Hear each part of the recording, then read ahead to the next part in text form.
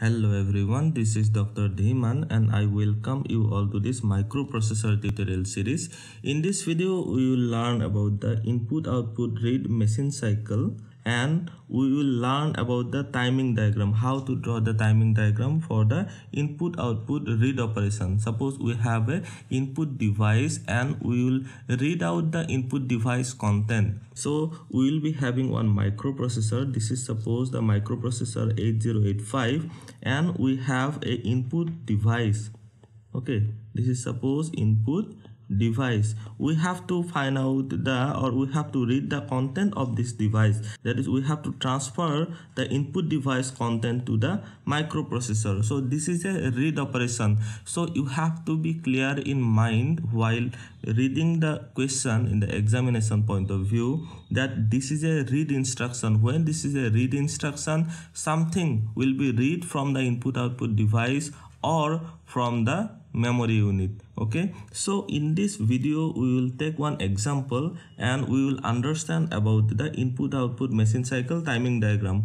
In our previous videos we have already learned about the opcode fetch machine cycle, memory read machine cycle, memory write machine cycle. In this video we will cover the input output read machine cycle. So these are the signal values for the input output read machine cycle.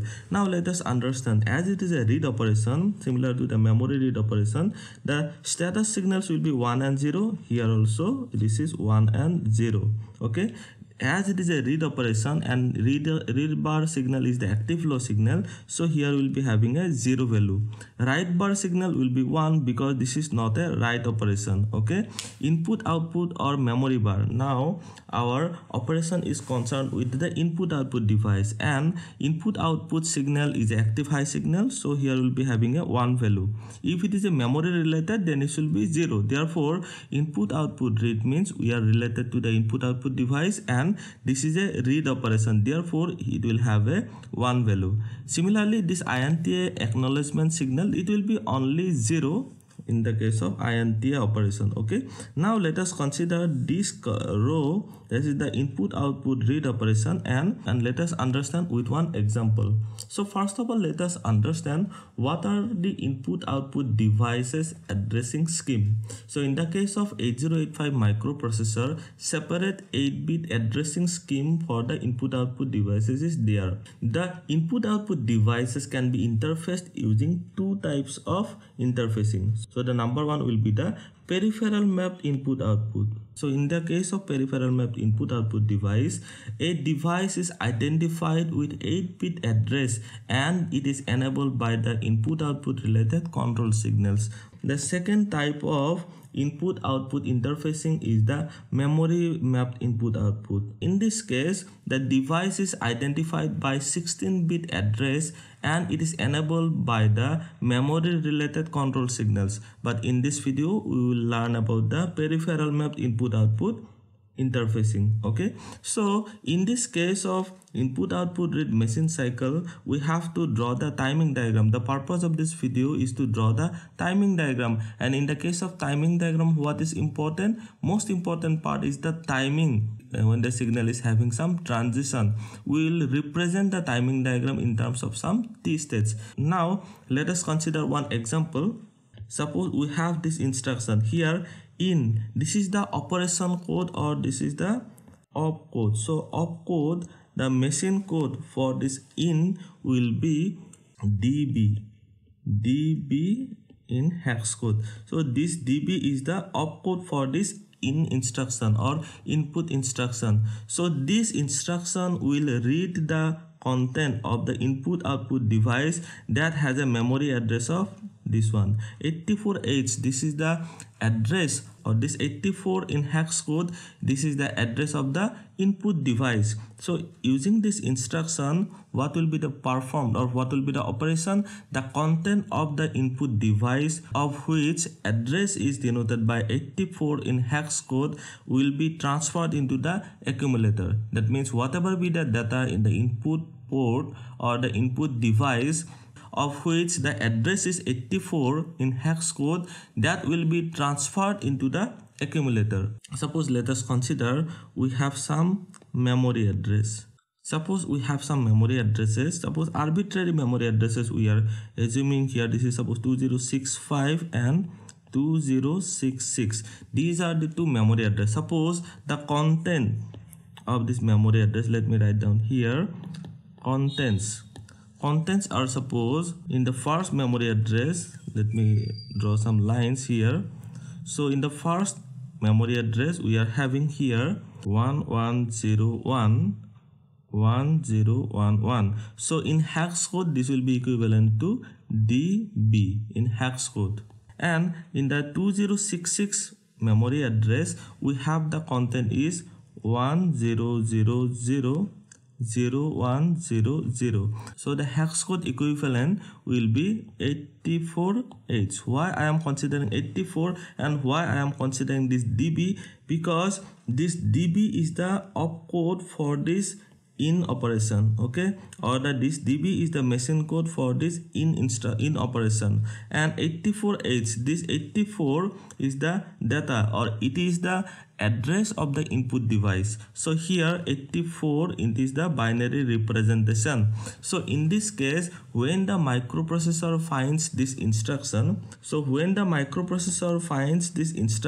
for execution, it will first read the memory locations 2065 and 2066 and then read the switch position 84H by enabling the interfacing device of the port. Okay, so this 84, it is the address of suppose some input device, or suppose it is a switch in the keyboard. Suppose the switch in the keyboard having this address, or so in this input switch has the address of 84. So this microprocessor will read the switch position 84H by enabling the interfacing device of the port. Then the data byte from the indicating device or from the switch will be placed in the accumulator. So I have already told you that the content of the input device of which address is the 84. Okay, so that content will be transferred into the accumulator. So after execution of this instruction, that will be the operation. Okay, so whatever be the content of that input device that is denoted by this 84H address, that will be loaded into the accumulator. Now we have already learned about the input output read. We have, these are the signals. We have already learned about various signals that will be used for the timing diagram. Now let us see the timing diagram and let us compare with the memory read machine cycle and what is the difference between the memory read and the input output read machine cycle. So for this instruction IN, so let me show you here.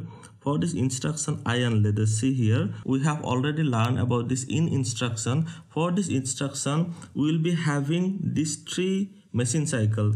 This one is the M1 machine cycle, this one is the second machine cycle, and M3 is the third machine cycle. We have already learned about this opcode fetch machine cycle. We have already learned about the memory read machine cycle, and in this video we will learn about this input output read machine cycle. So this input output read machine cycle also will be having 3 clock cycles or 3 T states. So during this T states, let me show with the clocks.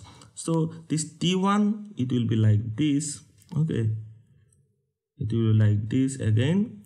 This will be another clock, and this will be third clock. Okay, these are the 3 clock periods or 3 T states. T states mean here T stands for the transition state, or there are something called as the transition, or there is the change in values or the binary values. Okay, so in the case of opcode fetch, we have seen that we have 4 T states, T1, T2, T3 and T4. In the case of memory read, T1, T2 and T3. I have already explained about this timing diagram in my previous videos. Okay, so let us understand now about the input output read machine cycle. So during the first T state, this one, let me consider here, use another color. So during the first T states, the input device address, and in this case we have the addresses 84H. This will be placed in the AD7 to AD0 and A15 to A8. This one is 7, AD7 to AD0 and A15 to A8. So both this address as well as the address data multiplex bus will be loaded with the 84H. 84H, this is the address of that input device. This is not data. This is the address of the input device from which we have to read the data. So let me repeat. This 84H is the address of that input device or the input switch from which we have to read the data, okay, or from which we have to load the data into the accumulator. So in this case, as the address is of 8 bits, usually we have 16-bit address bus in the case of 8085 microprocessor. So what we will do, this 84H data will be loaded into the AD7 to AD0. This is the time shared multiplexed address data bus, as well as the A15 to A8, this higher order address bus. This will also have 84H. So both the address as well as the data bus during the first T1 state, it will be having the 84H, that is the address of the input device. When the address data multiplex bus works as an address bus, so during the first cycle, that is the T1 T state, it will be working as an address bus. Therefore, we can say that we have to make the ALE signal high for the T1 machine cycle. So during this T1 machine cycle, we have a high signal here. We are learning about this input output read machine cycle, okay? So in this case, during the first machine cycle, as the address data bus, this is the AD7 to AD0, as this is working as a address bus, therefore the ALE signal must be high during this period. And this is the address bus A15 to A8. As this is the address bus, there is no ALE signal required for making it a address bus. It is already address bus. Because this AD7 to AD0, these are multiplexed address data bus, we have to use this ALE signal during the first clock cycle to work it as a, or to switch it as a address bus. So during this first cycle, this is the operation, and in the second clock cycle, what we'll have to do, we have to transfer the data from the input device. We have to load. So first of all, we have learned that the input device address 84H is loaded into the, or is placed in the AD7 to AD0 as well as the A15 to A8. And after completing this during the second clock cycle, the microprocessor will assert the read bar signal. So this is the read bar signal. Let me write on this side as well. This is read bar signal. This one is input output slash M bar signal, and this is the ALE signal. Okay. Here we have memory read. This is also active low signal. Here we have input output read. This is also active low signal. Now let us zoom in. Okay, so during this second clock cycle, this is the T2. Okay, during the second clock cycle, we have to now read the content of the input output device, okay, or the input device in this case. So during the first clock cycle, we have found out this input device by loading into the address bus as well as the address data multiplex bus. Okay, during the second clock cycle, what we have to do, we have to assert the read bar signal. This read bar signal must be low because we are concerned with the input output read operation, and for the read operation, as this is the active low signal, we have to make this signal low during the second clock cycle. Okay, so this will be low during the T2 and the T3 transition states, okay, or T states. This is the input output read operation, so this memory read operation will be, so this will be high because this is the active low signal. When this memory read is high, then this will be working as a input output read. So therefore we are making this memory read high for all the 3 T states. Okay, and we have the input output read bar now. So this is also active low signal. As it is the active low signal, as it is related to this operation of the input output read operation, this is also 0 during the second and the third clock cycle. So using this read bar signal and the input output read bar signal, the microprocessor will read the content of the input port. So the data from the input port will be loaded into the address data multiplex bus, because this is the data bus as well as the address bus AD7 to AD0. The data from the input port will come through this address data multiplex bus and it will be loaded into the accumulator. and in this way the data will be read from the input output device and it will be loaded into the accumulator. Okay, so this is all about the input output read operation. Thank you for watching. If you have any question, please put it in the comment section below. Also like, share and subscribe to my channel. Thank you.